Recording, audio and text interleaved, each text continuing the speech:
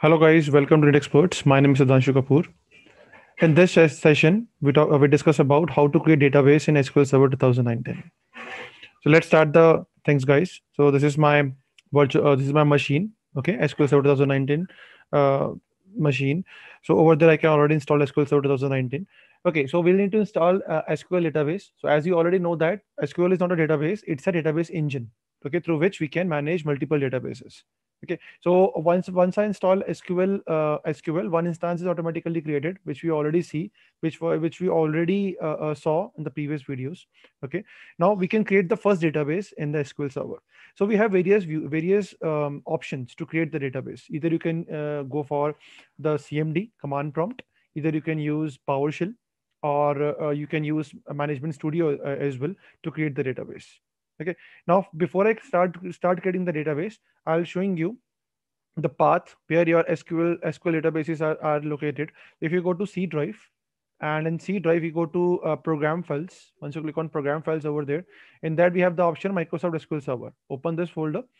Over there you can see that the instance name is this. My instance name is SQL Server 2019. So it shows me MS SQL 15.SQL Server 2019.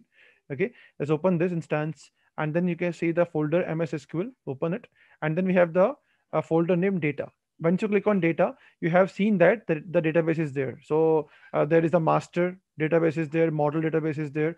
Okay, these are the by default databases which is automatically created. These are the four databases which is automatically created: master, model, MSDB, and TempDB. These are the four database which is automatically created. And this is the database which I created previously.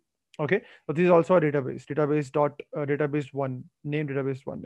So database has two files. One is the MDF file, .mdf. This file is extension is MDF. If I'm showing you, I right click on that and go to properties.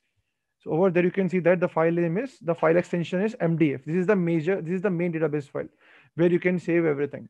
Okay, and one file is known as DLF. This is the database one.log.dlf file. Okay, this file is a log file, as you can see that. So whatever you can did in the database, you can create the a table, you can delete the table, you can modify the table, you can add the records in the table. So whatever you can do in the database, it records everything. This file, log file. So every database has two files. One is MDF file. MDF file is a main file, okay, where it's contain all the things, and one is the log file. Log file is, the extension is .ldf. Okay, it maintains your transactions. Now, okay, now let's create the database. So I'll showing you with the PowerShell. So we'll go for PowerShell first. Okay, I open PowerShell, my Windows PowerShell. Okay, we can use these commands which I run the command in the PowerShell. We can use these command in the command prompt also. Okay, so we have a command, we have a Sqlcmd tool also. With the help of Sqlcmd tool, we can able to access the create the database also and access the SQL Server also. So the tool name is SQL Server command line tool. So if I need to access my command line tool from PowerShell, so I need to run the command is Sqlcmd. This is the command. Okay. If I click on hyphen and then question mark, so it gives me all the switches. As you can say that it gives me all the switches. If I want to access the server, the we can use hyphen s switch.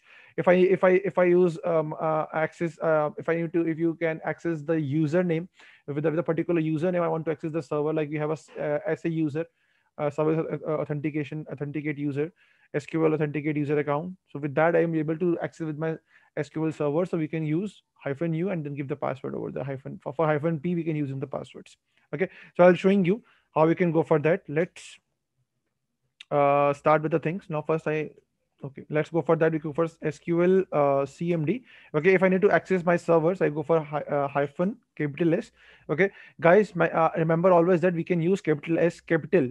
So switch is always using capital. Okay, if you're using the small s, this shows you error. Okay, once you run the command, so we need to give the capital S. Okay, and now I need to give my computer name. So my computer name is this, and then we need to give the instance name. My instance name is SQL Server 2019. Okay, and then once you hit on enter, you can say that right now I'm in SQL Server. I mean SQL. I'm in SQL Server right now. Now I need to run the command.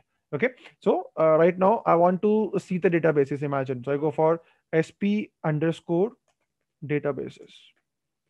Okay, then enter, and then we need to write the first command, and then I need to execute the first command. So go for go, right? Go. And you can see that this shows me all the databases which we see in the C drive. You can see the database one, master, model, MSDB, and tempdb. These are the four databases which is automatically created, and I created a previously database one over there. Okay, this is the way how we can see the database with the help of command prompt. Now, if I need to create the database, okay, so once I go for exit, okay, now again I am go back to this. Now I log in with my by default right now I'm logging with my Windows account, the admin account, which I created in the Windows 10 installation time. Okay, I log in with the admin account in that case. Okay, now if I want that I want to log in with the SA account, so how we can go for that? I just use -u, and then we can go for SA. SA is a SQL authentication account, and then you can go for hyphen. Then you can use the password switch and give the password. Like this is my password, and hit on enter after that. You can say that I'm logging with the SA account now. Now I'm going to create the database. Okay, it doesn't matter that you can create the database with the SA account. You can create the database with the admin account too. Okay, but I'm showing you how we can log in with other user accounts. So now we can go for create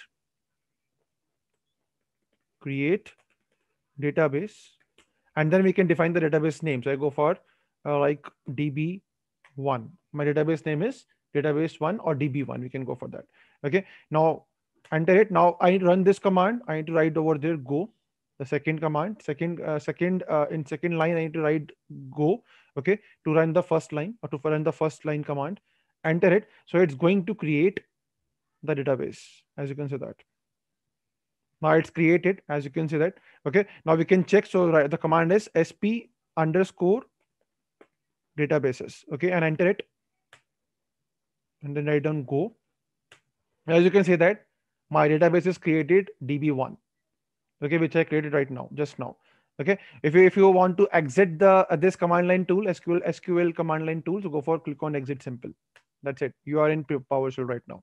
Okay, now you can see that we check once whether the database is created or not. If I go again in my C drive, and if I go to program files, and I go to MS SQL Server, and that we have the instance name SQL Server 2019. Double click on that. Sorry. Double click on that, and in that we have a folder MS SQL, and then we have a data, and you can see that we have a database db1 is also created. So we have two databases right now. Database one named, and we have one db1. Okay, so this is the way how we can create the database with the help of PowerShell. We can use these same commands in command prompt also. So if I'm showing you, if I go to CMD, if I open CMD, and if I try to run these commands, so you can see that SQL CMD -s, sorry, -s, and then I need to define my computer name, and then we can go for SQL. My instance name is SQL Server 2019, and hit on enter. So you can see that, sorry, SQL. The command is SQL. It's SQLcmd. That's it. And hit on enter. So you can see that right now I'm in there. If I go write down the command sp_databases, that shows me all the databases. Go for go, enter it. So this shows me all the databases. If I need to create the databases over there, so how we can go for that same command, create database, and then this db2. Okay, enter it and then go. That's it. Now I can see that database is created. Let's go for cp_databases to check the database whether it's created or not. Enter it and then go. So you can say that my db2 is created, as you can see that. So we can check with the, if you want to exit at this command line tool, click on exit. Okay, you are back in the command prompt, and now you can see that in the C drive in program files, in Microsoft SQL Server folder, Microsoft SQL instance folder, SQL, and then we can go for data. So you go over there, you can see that database 2 is also created. DB2, DB1, and database 1. So these three databases which we already created over there. Okay, so like this, how we can create database through command prompt or through PowerShell. In both the ways, in both the tools, the commands are same. So that is for the session, guys. I hope you're able to understand this session. If you please like and share this session with your friends. Please subscribe the channel for more technical videos. Thank you very much, guys, for watching.